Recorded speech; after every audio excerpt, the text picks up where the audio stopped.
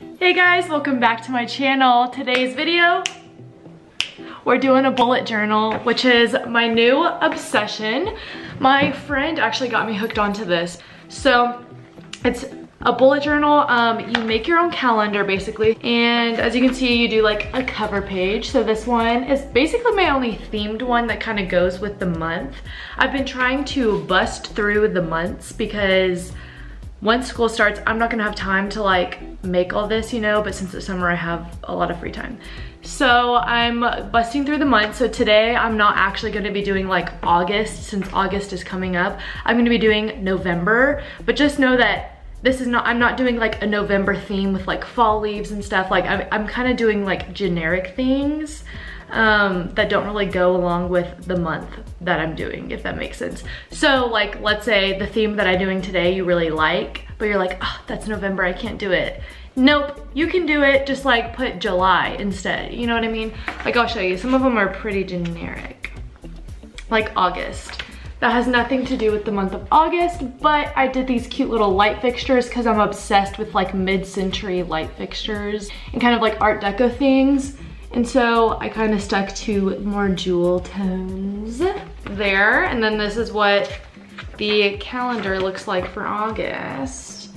You know, I did like little Edison light bulbs coming down from it, little things on the side. And then here's like my weekly layout. I really like things that are more structured. That's why mine are more simple, because when I actually start writing in them, I like them to be structured. So we're gonna be bullet journaling together today for my November one. My theme today is I kind of wanted to do like Chinese paper lanterns or like Moroccan lanterns is like what I have in my head. And then I also follow Amanda Rach Lee, and she is a queen. She's amazing. And I found this one that she did and it looks beautiful. So I'm gonna kind of be going off of that. I probably won't do red. I might do like red, pink, orange, just kind of keep it in sunset tones is like kind of what I'm thinking in my head. And I'm gonna kind of like do a similar layout to that because I think it's really pretty, and she is amazing. Go follow her on Instagram because she'll like do like bird's eye view videos of her doing it like a little bit faster, and I love watching those. I could seriously watch them all day because it's just so satisfying seeing someone like very creative like do it. I don't know, I just like crafty type stuff. Let's get into the video. Okay, wow, this looks amazing. Okay, this is so professional. All right, so these are the markers I have been using. I got them at Hobby Lobby. They're the brush markers because one end has the brush tip and it's like a thicker one, and then one has the thin tip, which is amazing for doing the actual calendar where you do the all the days. Love that. The brush tip is good for coloring and stuff. I recommend these because I love the colors, and these are the ones that my friend has, and I don't know, they're just good. And they weren't that expensive. And Hobby Lobby, you know, gets that 40% off coupon, you know what I'm saying. I also have, look how cute this pencil bag is. It has like flamingos on it. Love the color, it like matches me today. Hi. And I got some, well, I need my pencil to sketch. These gel pens that I bought. So the reason I bought some gel pens, and it can be any gel pens, I got some sparkly ones because once I draw what I want to draw and like have it done, I kind of like to go in and fill in some stuff with some gel pens because it adds some sparkle to it, and I just like it because it gives a little extra something. So I'm gonna kind of want to sketch out November first wherever I want it. So just, I'll like write out November. I don't know what font I'm doing, and then I'll kind of sketch out the lines that I'm going to be doing of lanterns.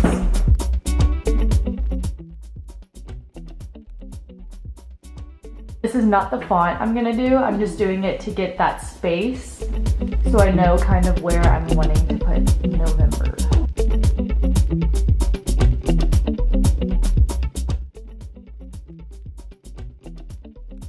I think I'm just honestly gonna wing it with the November part. I normally wing it with my writing because I don't trace very well with letters. I don't know. I just would prefer to like just write it the way I'm gonna write it. And so I think I'm just gonna write out November, and I know I want that for sure in black. So I'm gonna go in with the thin marker on the thin side. Here's the thin side of these type of markers. And then here is the brush ended side. And you can see it's like a lot thicker.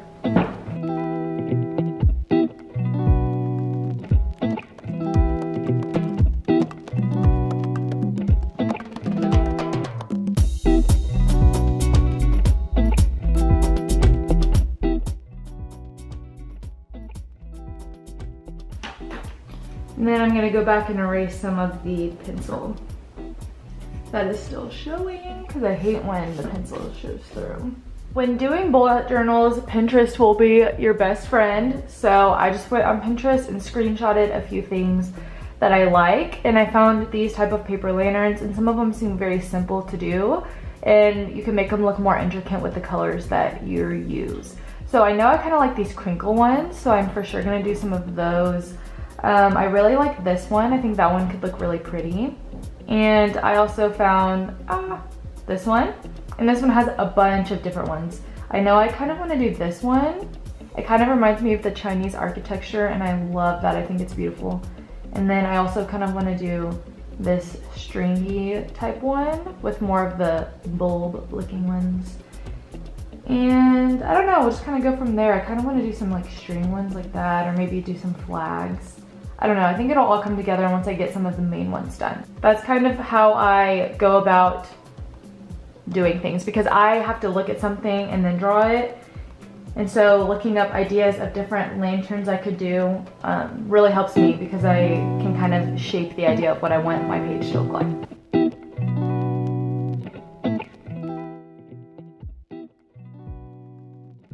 Now that I'm done all sketching this out, I'm gonna go over it with this black thin tip marker. And I'm just gonna outline everything that I just did, and I might add in a few just small little beaded lines here and there to kind of fill in the gaps if I feel like it looks a little empty once I'm done doing this. So yeah, I'm just gonna be outlining all of this in black. All right, so now what I do is I go through and choose the colors that I want to color everything in with. So these are kind of the tones I was thinking of doing for these little lanterns. I'm gonna go through and, I don't know, just mix it up, color in what I think would look cute.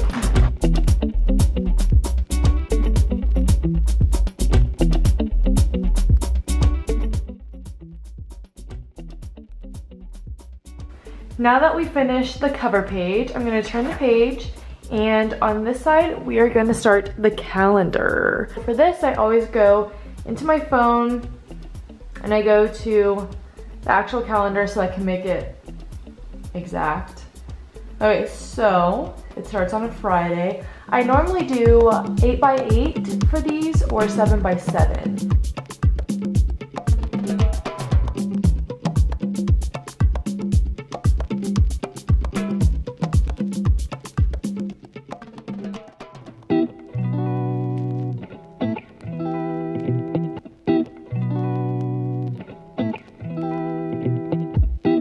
So now what I'm going to do is I'm gonna decorate this page, put different little lanterns on it, and do some doodles, and then we're gonna start on the weekly layout.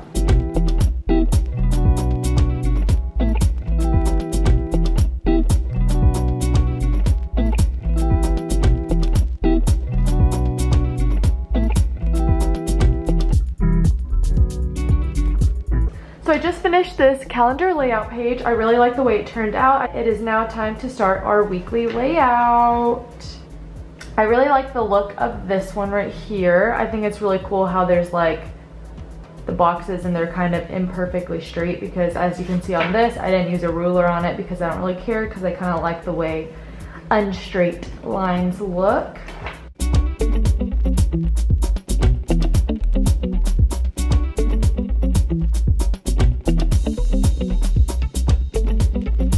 Now that I have the days laid out and I have the dates in the corners, I'm gonna put November at the top just because I like to have that consistent on all of my weekly layouts. I like to say the month at the top. Now that I wrote the November right here, I think I'm going to do like a little to-do list right here, and then leave these blank spaces for like some lanterns and stuff.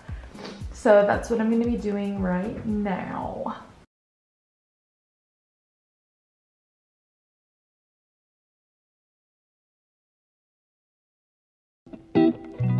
that is it. We are done with my weekly spread. This is how I'm gonna do the rest of the weeks. Basically like this. I might differ some of the lanterns and like maybe some of the underlying colors, but that is it, and that concludes this bullet journal tutorial. So I'm gonna go to the front and show y'all everything that I have done.